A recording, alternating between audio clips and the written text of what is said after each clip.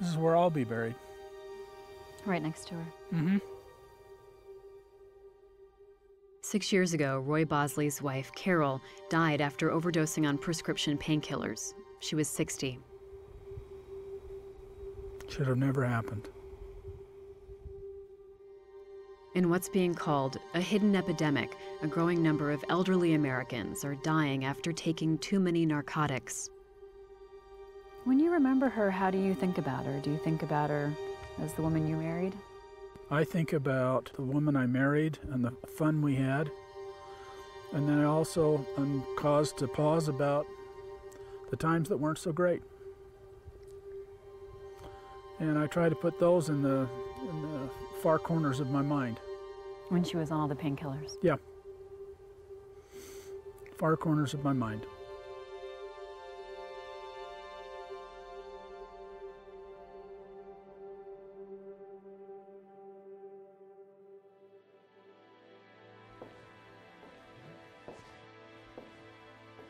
She was between the ottoman and the floor. I couldn't see her face. So I rolled her over. And her pills were? Her pills were on top of the ottoman.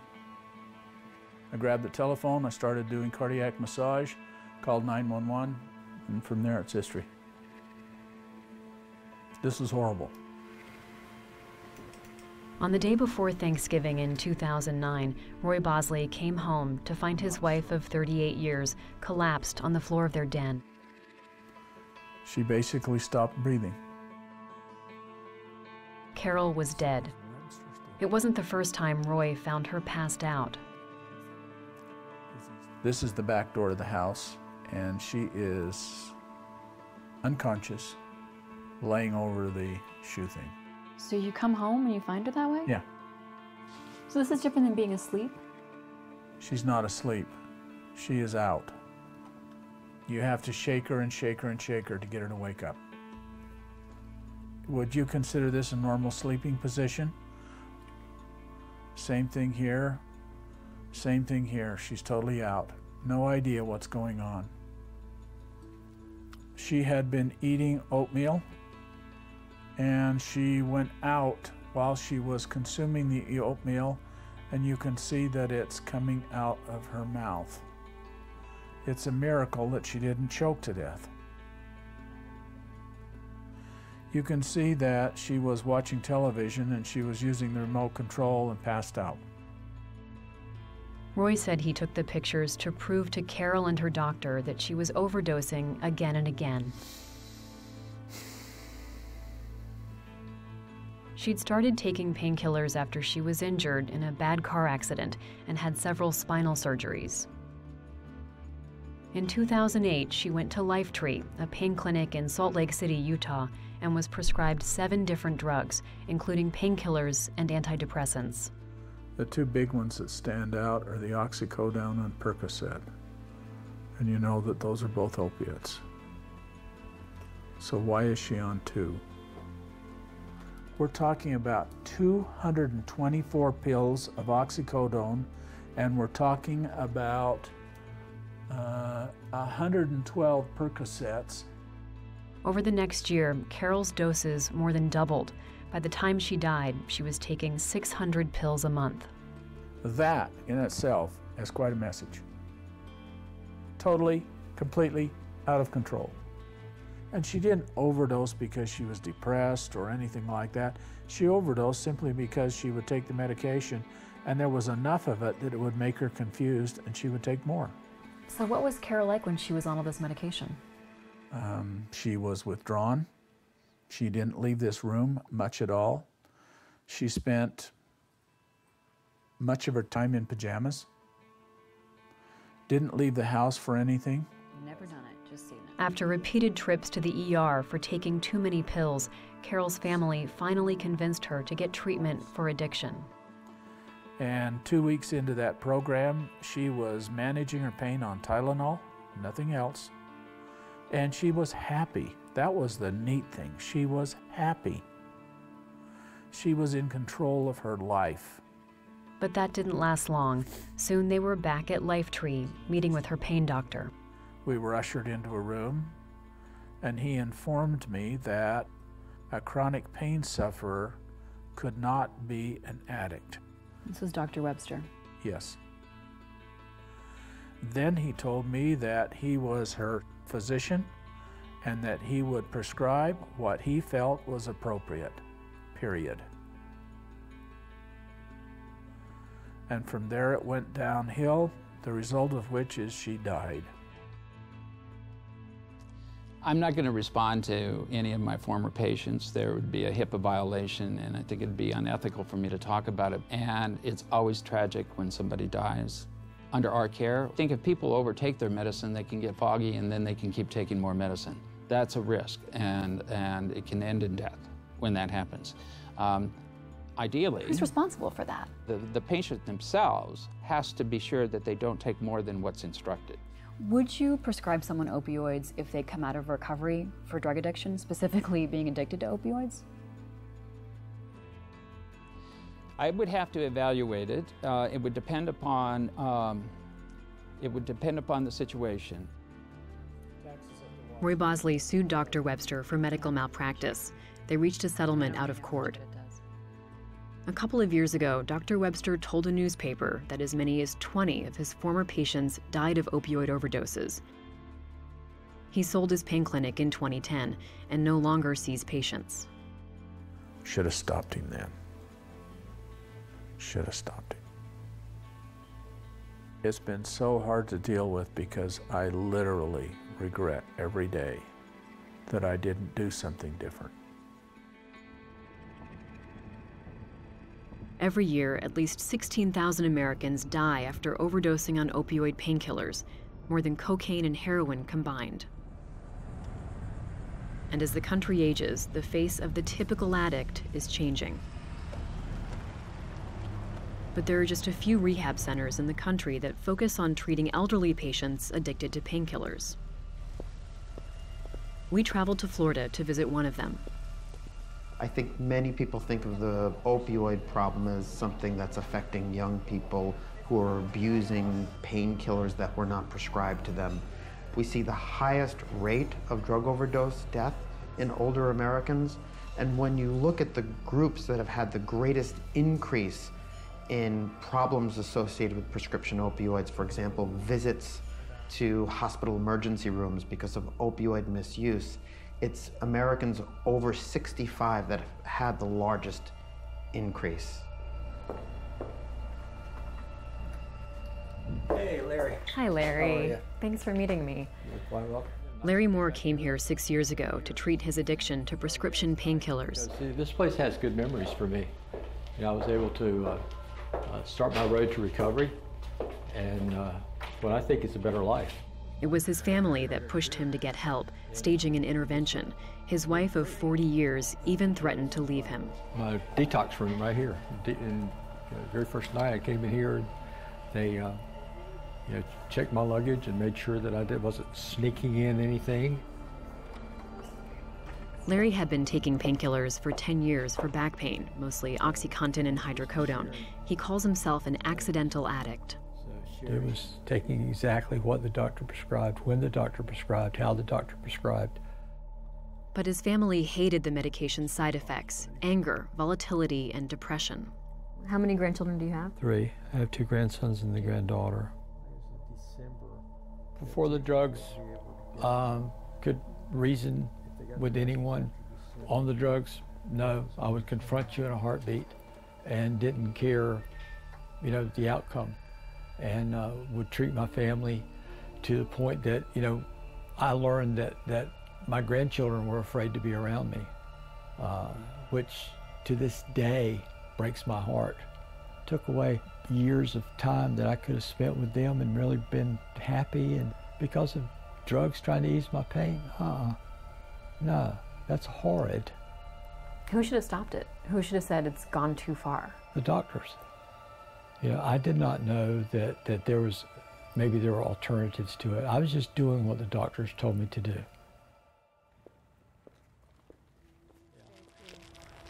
Yeah. Go down and feed the turtles. Watch them. The painkillers made Larry so foggy that he says he was misdiagnosed with early onset Alzheimer's disease. His pain hasn't gone away, but he's learned to live with it. So this is peaceful. Oh, yeah, Lord, yeah. This is the things that you can't really enjoy when you're on drugs. Everything is hazed over. It's just nothing.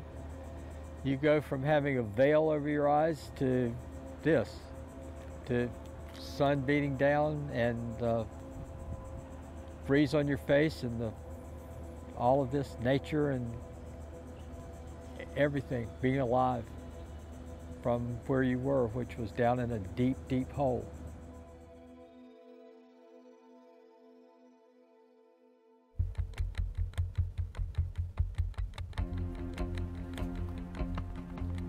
As more and more seniors get addicted to prescription painkillers, the question is, who's responsible?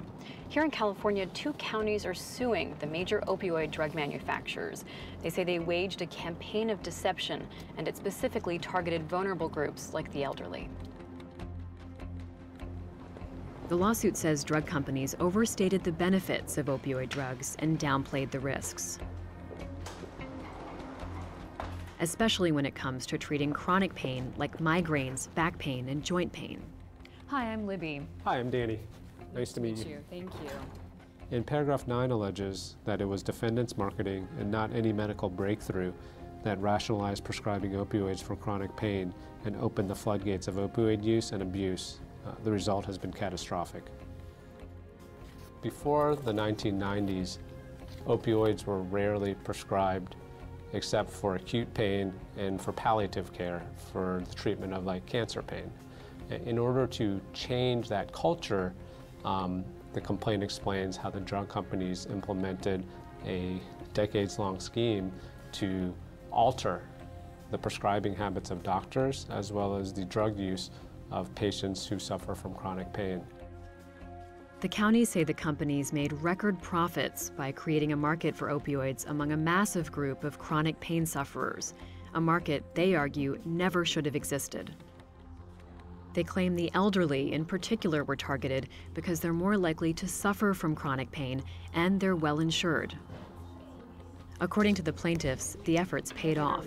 Since 2007, opioid prescriptions for the elderly have grown at twice the rate as those for middle-aged adults. But the lawsuit says in the process, older patients were misled about the risks of taking opioids.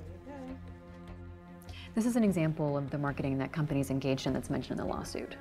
That's right. This is one of the publications that is cited in our lawsuit. It lists opioid medications and what some of the myths and facts are. One of the myths it lists is that the medications are always addictive. It says that that's not actually the case. They're rarely addictive.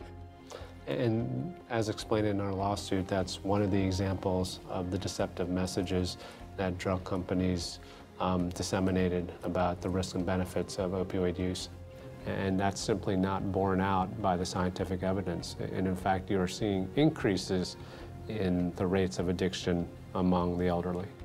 None of the 5 opioid drug manufacturers would speak to us on camera, and only one of them responded to our questions. In a statement, Janssen Pharmaceuticals said the allegations in the lawsuit are both legally and factually unfounded. On August 27th, a judge put the case on hold until the Food and Drug Administration completes a study about the safety and efficacy of opioid drugs.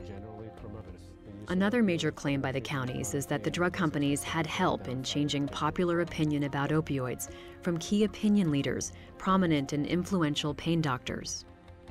They simply didn't just hire these individuals to talk about the drugs.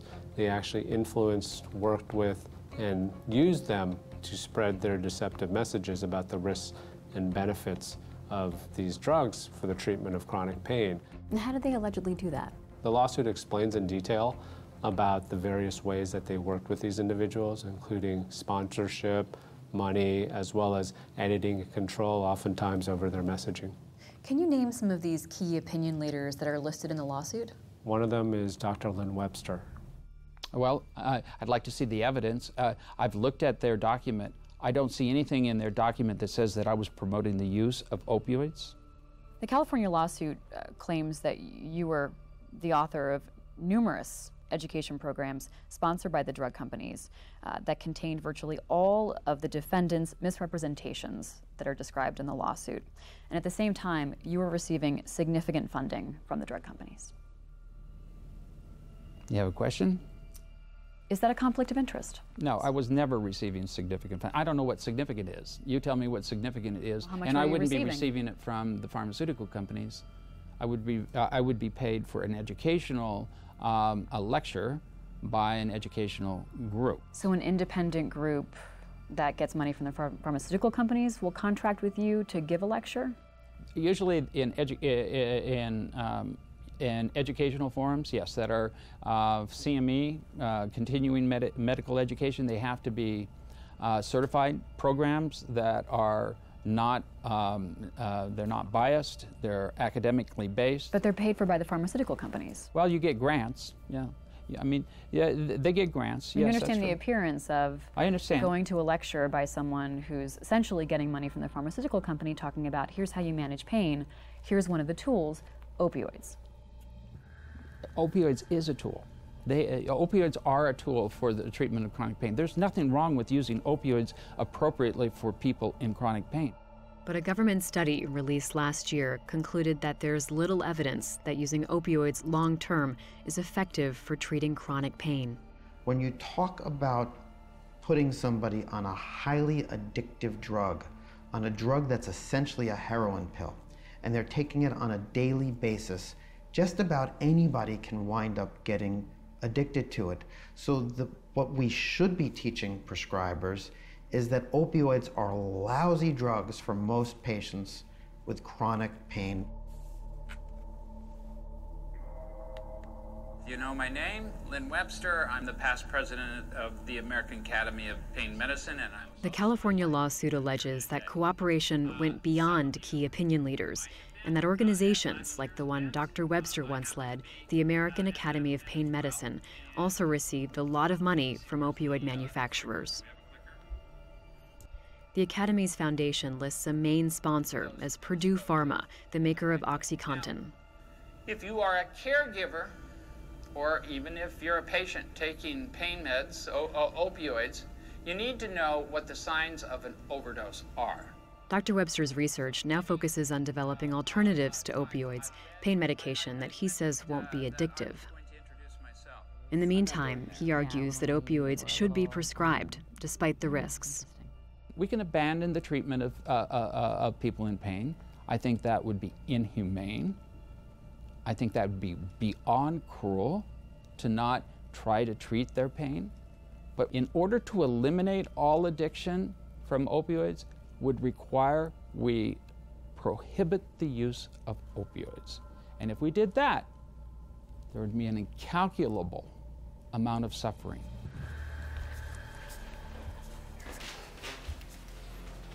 I need to get that pill in me because I've been several hours without it during the night, you know.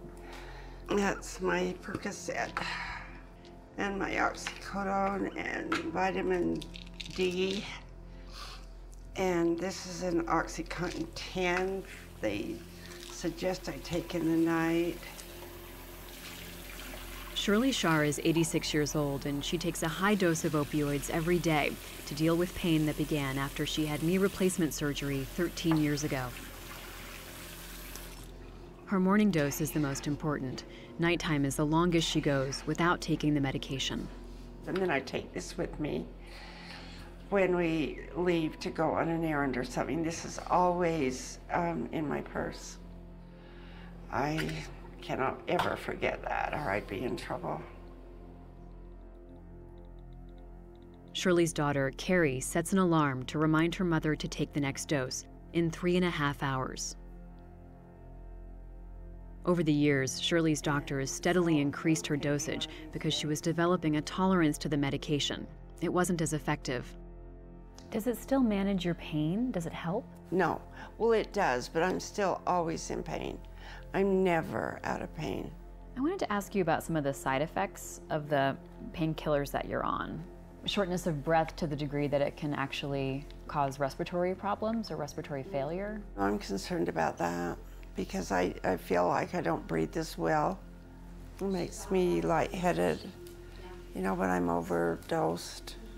So another side effect can be slowing your heart rate down. When I take too much, I feel like I'm not getting enough air. It sounds like you have to make a calculation every time you want to take one of your painkillers about how much it'll help you and how hard it'll be on you. Oh, I do. I do. That leg is constantly swollen. And that's because I'm holding water. You know, I can't seem to dump it. Is water retention from the pills? Yeah. Even though she's been taking opioids for years, Shirley says her pain is getting worse. So I'm going to take this pill. Will you set my clock? Where's my clock?